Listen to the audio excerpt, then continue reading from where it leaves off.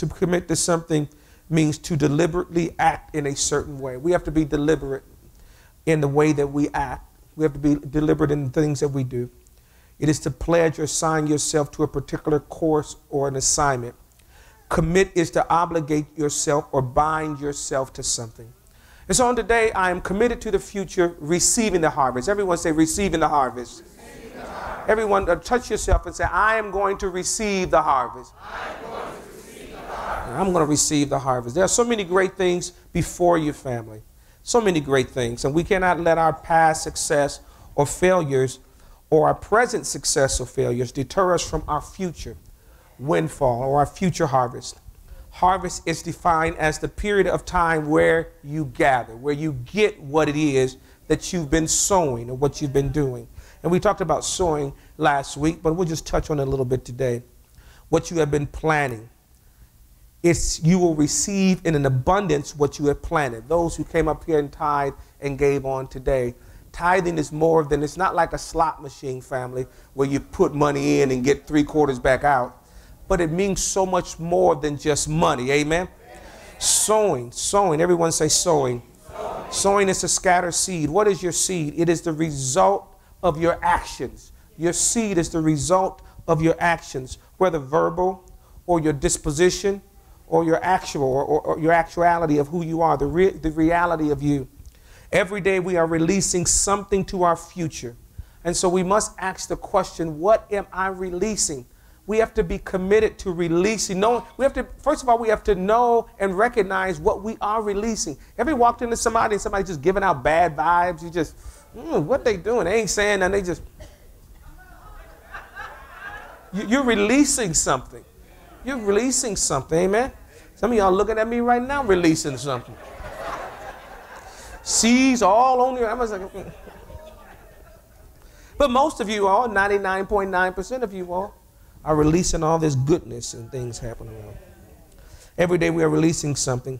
Since I know that a harvest is coming, it's up to me to decide what am I going to abundantly receive. The Bible says, whatsoever you sow, you gather. Whatsoever is signified, it signifies this that you sow or that you sow, you shall reap. Whatever that is, you're going to reap it. Somebody say, whatever it is, you're going to get it back. And it's coming back in abundance. Yeah, that's why we have to make sure that what we give is something that we want to come back. We know it is the law of reciprocity. So it's important how we sow. Sow righteousness. Righteousness, this word in the Hebrew means a right attitude or right actions. Hosea 10 and 12 of the New International Version says, sow righteousness for yourselves. I'm living holy so that people can know that I'm holy. No, sow righteousness for yourselves. Then you shall reap the fruit of unfailing love. The children of Israel were shepherds, so they knew sheep. But when they came into Canaan, they found farmers. It was a practice they were unfamiliar with. And the land was so fertile, they were astonished that the Canaanites, they came in there and they said, wow, look at this land being fertile like this. What could it be? Well, the Canaanites taught that the reason the ground was so fertile was because of the worship of Baal. And so when you worship Baal, the way you sacrifice the same way the children of Israel would sacrifice to God. They would sacrifice to a god or a demigod that they called Baal. It was Baal worship. They would sacrifice animals. You know, children of Israel during that time, they abhorred pigs or swine. There weren't pigs then, but they were swine. But the Canaanites, they would also sacrifice swine. If things got really bad, the famine got really bad, then the Canaanites would sacrifice their children. And so the children of Israel, because they saw this and they said, wow, this is the way that we ought to live too. So they started, okay, we'll serve Yahweh, you know, because that's why in one verse, he is the God of the mountain, but Baal is the God of the land. They said, we'll serve Yahweh here, you know, for our sheep, but then we'll serve Baal here. But how many know you can't serve two gods? You can't serve two gods. And Israel, and their attitude is what works for them, it will work for us. What they didn't understand that the Canaanites were going to be destroyed. And sometimes we don't understand how our living righteously is keeping us from destruction. See, be careful of those. The Bible, David talks about those who are just for a moment, they seem to be rising up, and then the next thing they're just chaff blown away. Don't get jealous because of evildoers. Don't look at somebody doing wrong and see them lifted up and say, well, I might as well do what they do. No, You have to make sure that you begin to continue to live, have the right action, and have the right attitude. Amen? Yes. It was keeping them from destruction. They didn't realize that. The reason that God brought them and saved them is because of righteous living. They walked into somebody else. They didn't know that the Canaanites were about to be thrown out. You don't know that the person next to you is about to lose their job. Don't start doing what they're doing. Amen. You ever see people you went to school with? Paul talked about it today. And you look at them, you're like, oh my God, they look 80 years old. But because you live righteously, look at somebody and say, you see how good I look? Yeah. Now, don't be hating. No, don't be hating. It is the unfailing love of God. It is the unfailing mercies of God. Hallelujah, that we are not consumed. It is the unfailing mercies of God that blocks or takes down the sins of our forefathers, or even our own sins that have been sown, and would bring destruction to grow up in our lives for the bad seeds that we've sown. That's why we have to sow seeds of righteousness, right behavior, right attitude. And God will block what has grown up many times in our life to destroy them. How many know that you do sow some bad seeds sometime? I'm glad. One hand. Okay. So I'm letting you know. You have to put your hand up, but we know it's you. Okay? It's all of us. We all sow some bad seeds at times. And that's why we have to sow righteously, because when them bad seeds come up, we need to reap in mercy. We need the unfailing love of God to shut all that stuff down. Pastor Damien said last week, being righteous in our giving rebukes the devourer. The bad seeds sown, God rebukes. And the good ones sown with a bad attitude. You know, there's people who do good but do it with a bad attitude, and it's still bad seed. The Bible says many will stand before God and they will say, God, I've done many great and marvelous works in your name. And he said, well, you did them out of iniquity. Your works were of iniquity. Just doing good is not enough if it does not, as Layla Nay say, flow from the love of God. Amen. God keeps back the locusts from eating up what you have planted. We were praising God for the good things that did happen, but we ought to give God praise for the bad stuff that he canceled in your life. See, we just praise him. God, I know you're going to do something. We praise him for all the good stuff that happened in our life and all the great things that happened, but we don't know how many bad things God blocked. When you were on the highway and that drunk driver should have hit you. Come on, when you were in school and all of us, your children were in, and God blocked it on your behalf, why don't you take just a couple seconds to give God praise for what you never knew that he did? Then later on, you'll look and say, oh my God, God, you protected me from that. God, you delivered me from that, and I didn't even know you did. Hallelujah. God, I praise you for what I don't know you did, but I know you must have done something. If you made it this far, let me let you know he blocked something for you. If you are still in your right mind, let me let you know that God blocked something from you. Where the enemy and the devourer was trying to steal from you, God showed up and fought for you. So you ought to give him praise for what you don't even know. Hallelujah. All right.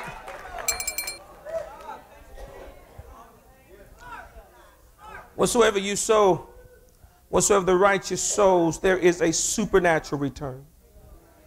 So sow in tears. Psalms 126:5 says, those who sow with tears will reap songs of joy. Yeah, it's all right to cry, because I'm letting you know when the righteous person cries, you sowing in tears, but you're going to reap in joy. Sow the word. Someone say, sow the word. Oh, yes, sow that word. Isaiah 55:10-13. As the rain and the snow comes down from heaven and do not return to it without watering the earth and making it bud and flourish, so that it yields seed for the sower and bread for the eater, so is my word that goes out from my mouth. It will not return to me empty, but will accomplish what I desire and achieve the purpose for which I sent it. You will go out in joy and be led forth in peace. Look at this is what happened when you begin to speak the word over your life. When you begin to say positive, come on, you begin to say what God says over your life. When you speak this, you will go out in joy. You'll be led forth in peace. The mountains and the hills will burst into song before you. And all the trees of the field will clap their hands because you showed up. Can you imagine all nature? You wonder what all that noise is because you sold the word, and all of the elements are just clapping their hands. You ought to walk through the forest one day and just listen to him, because God is thanking you for sowing the word over somebody's life and sowing the word over your life too. Say, I'm going to sow the word over my life. Instead of the thorn bush will grow the juniper, and instead of briars, the myrtle will grow. This will be for the Lord's renown, for an everlasting sign that will endure forever. Look at all the things that will happen supernaturally in our lives when we sow the word. That is why when you are mad, may I say we? Come on. I'm trying to be careful when I say you. I'm going to let you know that I got to make sure I sow the word too. I believe I am, but you never know. So when you are mad, when you are upset, when you are bitter. Okay, I got the we, y'all. I got to go down to me. All right, let me say it again. Who's that over here with all that we? We ain't in France over here. When we are mad, when we are upset, when we are bitter, when we are wrathful, we need to hush. Come on, let me say it again. When we are mad, when we are upset, when we are bitter, when we are wrathful, what do we need to do? All right, I didn't say shut up. I said hush. Because your words will reap also. There's life and death that is in the what, family? Pastor, I just speak what's on my mind. Well, saint, you are foolish. Because if you everything on your mind, if you trust everything your mind is saying is right, you are ruining what good you can have. James 1:9 says, my dear brothers and sisters, take note of this. Everyone should be quick to listen, slow to speak, slow to be angry. The King James Version says slow to wrath. Wrath is a state of anger. It's when you just stay mad. Ecclesiastes 7:9 says, be not hasty in thy spirit to be angry, for anger resteth in the bosom of a what? Rest in it. It just stays there. You stay angry. You got to get it off of you. You stay angry and you're going to do something foolish. Why y'all getting quiet on me there? You say, you ain't better. The Bible said the wrath of God worketh the righteousness of, and I'm saying it right? The wrath of man worketh not the righteousness of God. It is only God that can swear in his wrath and do righteously. You can never do righteous in your wrath. You can never make a good decision, a best decision, or anything. Don't discipline your children in your wrath. Don't talk to your wife or your spouse in your wrath. Don't go to your job in your wrath. Listen, when we see you coming, listen, hey, wait, because you are in your wrath and you can never do anything right in your what? Because it's rested in you and you will do something foolish. The seeds that will scatter out of your mouth when you are angry. We was riding with somebody a long time ago. They were moving. Me and the brother was riding in a truck with him, and the guy was just all these MF so and so, and he just so we was riding as we get there, and so the guy was with me said, hey man, you shouldn't talk like this. You got a minister with you. He said, oh, I'm saved. He said, well, you said all the way. He said, the Bible says we can be angry. He said, you forgot about the part, be angry, but sin not.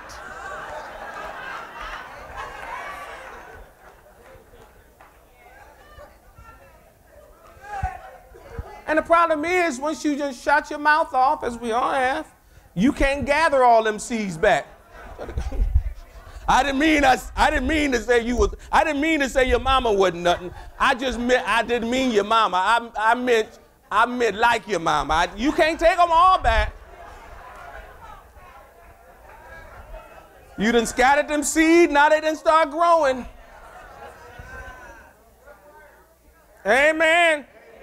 Amen. And you know the problem is some of them will begin to grow and maybe not in places where you wanted them to grow. Yeah. Maybe you wanted them for your husband, but your children got them.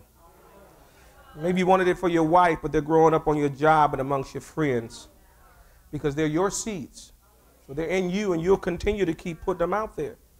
Husbands, the Bible tells us in Ephesians 2:25 and 26, husband, love your wives even as Christ also loved the church and gave himself for it, that he might sanctify and cleanse it with the washing of the water by the word.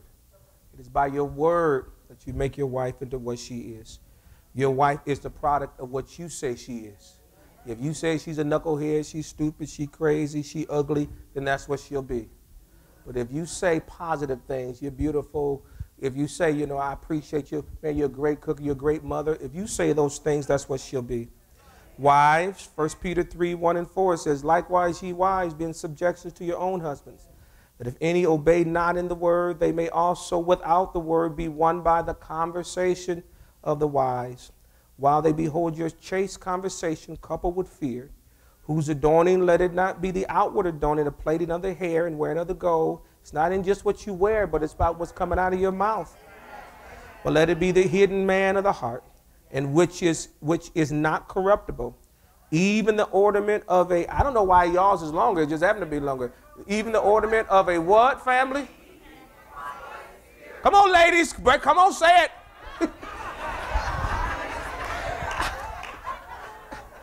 Listen, you have to have a meek and what type of spirit? Men, you have to make sure you say the right thing. And women, you got to make sure that you say the right thing. Which is in the sight of God, what? Amen. That's just what the Bible says. 1 Peter 3:8 through 10. Lady Lene, she was almost in my message today. That's why I said go ahead and preach. But 1 Peter 3:8 and 10 says, finally, all of you. Turn to somebody and say, Pastor's talking about all of us now. He said, be like-minded, be sympathetic, love one another, be compassionate and humble. Do not repay evil with evil or insult or with insult. Your mama, well, your mama. Your daddy, well, your daddy.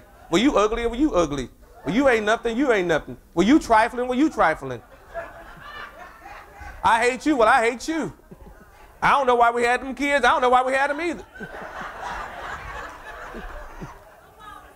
Come on. Do not repay evil. On the contrary, repay evil with blessing. Your mama, not your mama. Your mama is lovely. Well, you ain't nothing. Well, you're the best. How long can somebody, I just hate you. I love you. I'm done.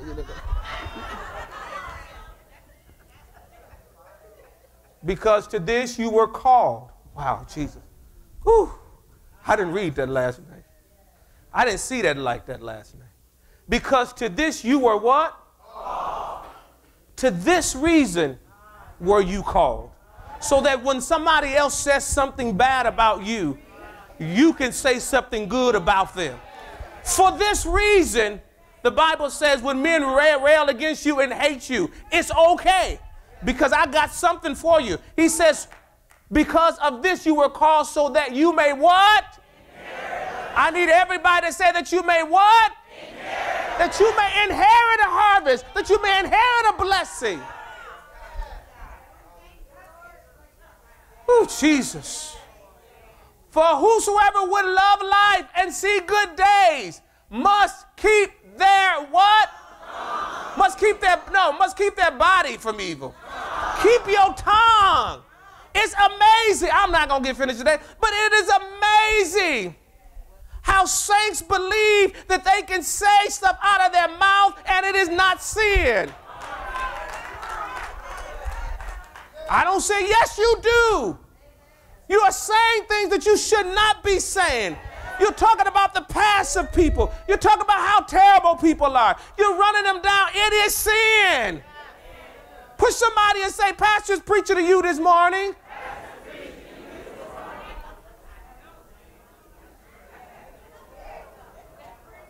Whosoever would love life and seek what type of days? Must keep their tongue from evil and their lips from what? You listen, when I see somebody that talk all the time, I know they lying.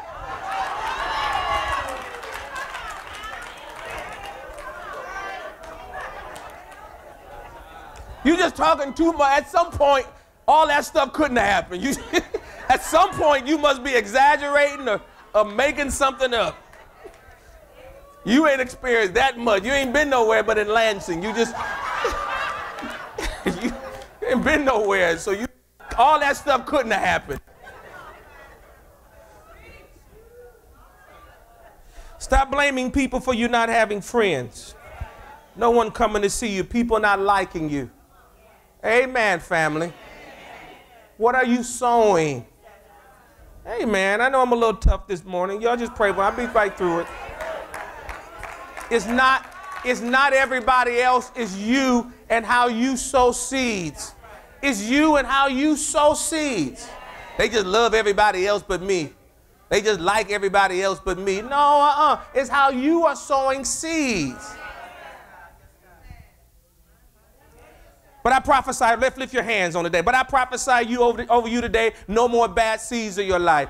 Listen, and the bad seeds that you sow, your righteous living will begin to remove all of that. And instead, when that stuff come up, I pray in the name of Jesus, speak over your life, that those things will not deter you, that God's going to remove them. He's going to take those things away, and you will only receive the inheritance that God has planned for you, and you will receive the promises that he has for you, and all the good seed that you sow will come up, and the thorns will not choke it, and it will not be thrown on the wayside, and the rocks and nothing will keep it from growing up. And I'm letting you know that you will have good fruit over your life in the mighty name of Jesus. I decree it in Jesus' name. If you believe it, say amen, amen, amen.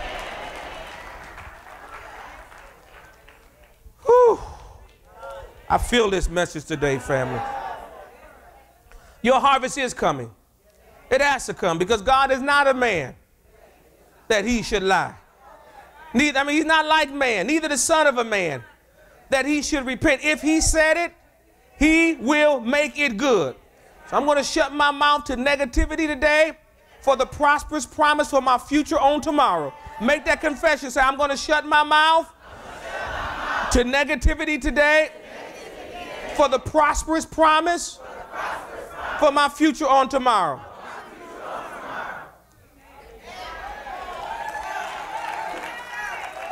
I got to ask myself the question, how is what I'm saying today? Everyone say today. How is what I'm saying today binding me to my yesterday? Am I saying something that's binding me to what happened last week?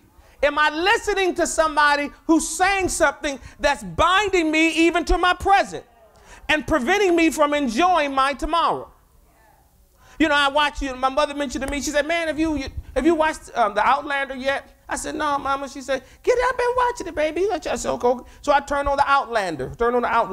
It's about a lady, a nurse who in World War II, at the end of the war, who was transported 200 years into the past, and she's trying to get back. She goes into, all this. I'll teach about that later. But she puts her head on these rocks, and she ends up, way back in 200 years in the past. And then she finds another nurse friend. If you ain't saw it, listen, I'm gonna keep going. I'm a spoiler alert for season 1. She finds another one of her friends who's a nurse who was also sent back over 200 years back, and find out that she's been transported back into the past also. And so I'm watching it, sit up there about an hour long. I'm watching this because I like to binge watch. I try to wait till it's all over so I can try to watch them all at a time. And so, to make a long season short, she falls in love with a man in the past, while her husband is looking for her in the future. So her husband is looking for her in the future. He finds Claire. He can't find Claire. Claire just went up to the rocks and left, and he's been looking for Claire for about 6 weeks now, and he can't find Claire. Claire is in the past trying to get back to Frank, but all at once, the Highland, I don't know what his name, he done showed up, and she done fell for him. So, make a long season short, she marries a man in the past, and at the end of season 1, the past husband, because he recognizes that she's been trying to get back to the future, she finally tells him, I need to go back home to my husband. She got 2 wedding rings on. She got the one that Frank gave her and the one that the other guy gave her. And so she's looking at him. So he says, listen, go back home. So she goes to the rocks. I'm waiting because I've been watching all season, waiting for her to go back. She goes to the rocks, and they just taking so long. So I'm fast forward. I said, touch these rocks so you can get back into the future. Frank is looking for you. They even had one of the seasons that Frank was saying, Claire. And Claire heard it. She said, Frank, wait on me. I said, Frank, wait on her. But Frank couldn't wait. And so it got to the end. Y'all, you're getting me mixed. You take off course now. It gets to the end, and Frank leaves the rocks, but now she's about to touch the rocks, and the guy says, listen, I'm letting you go back home. And I'm saying, go back home, Claire. And Claire gets to the rocks, and I'm just seeing her looking at the rocks. I fast forwarded, and next thing I know, I see Claire. She done stayed in the past with the other guy. I said, I wish I didn't sit a whole season waiting for Claire to get out the past, and she got a chance to, and instead of going home, she gonna stay back in the past? You know what happened in the past? She got raped in the past. Her husband whooped her in the past. She was on trial being a witch in the past. Then none of that stuff happened in the future. Why in the world would you want to live in your past when there's so much other things that are about to happen for you in the future? All the hell you done went through and you want to go back? All the hell you done gone through and you want to go back to that? You better grab onto the rock of your salvation and move and be committed to the future of where God is going to take you. So, unless somebody come to me and tell me that Claire went back to the past, I ain't watching Outlander no more. Went back to the future. Say, I'm committed to my harvest. I believe in making sure I give you some how-tos. Number 1, the thing that we must always have that God sees that pleases him is faith. Everyone say faith. Matthew 9:27 through 29 says, and when Jesus departed thence, 2 blind men followed him, crying and saying, Thou son of David, have mercy on us. And when he was coming to the house, the blind men came to him, and Jesus said unto him, Believe ye that I am able to do this? And they said unto him, what, family? Yea, Lord. Oh, they don't give it up. Then touched he their eyes, saying, According to your faith be it unto you. Faith is a future word, family. You will never be committed to your future if you are not a person of faith. You've got to believe God. Come on. Say, I have to believe God. Listen, I know it's not always easy, because faith takes that you believe in something that you cannot see. Faith takes that you believe in something that you cannot feel. And so you have to continue to believe what God says and stand on his word. One more time, says, I have to believe God. When you are a person of faith, you are committed to a positive future, and you commit to a supernatural life in your future. Supernatural meaning you will experience something that you could not do in your human self. You will experience something that you could not do yourself when you are a person of faith. Stop believing for things that you can do on your best day. I believe I can get this done if I do that. No, stop believing for that's what you can do. Believe for the supernatural to happen in your life. Amen. Yes. That if this happens and this thing, if I do this and do this, then things will begin to work. No, get your mind out of it that you can get what it is that the Word of God says, that now unto him that is able to do exceedingly, abundantly, above all that we can even ask. Y'all, that's supernatural. Because I'm thinking of a lot of things, and for God to do something beyond what I can even ask or think, it has to be something supernatural. And so I have to make sure that I am a person of, someone say, faith. Yeah, that I commit myself to faith so that something supernatural can start happening in my life. And I'm going to stop believing for things that I can do on my own.